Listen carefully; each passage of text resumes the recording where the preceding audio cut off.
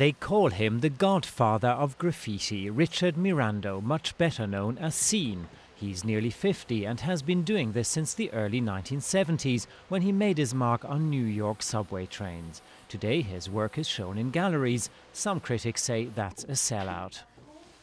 I do understand the arguments that others may have where, you know, this belongs on the street, not on a clean wall, framed nice in a package, you know.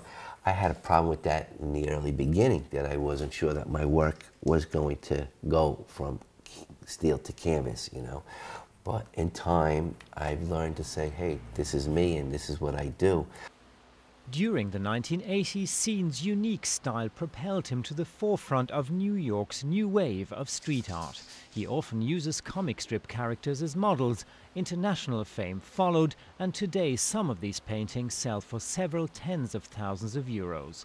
Today, Seen has adopted Paris as his home and as the home for a big show of his work.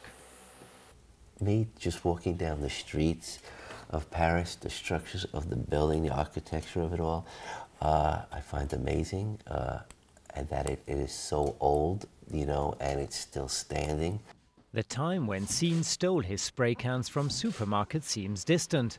But even if you can take a street artist out of the Bronx, can you get the Bronx out of the artist? Painting the subway trains was always a great feeling. There were the smells of the railroad tracks, the oils in the tracks. You had the element of trying to get your painting finished before the train pulled out. Do a painting before the police come or chase you, or maybe a chance of being arrested.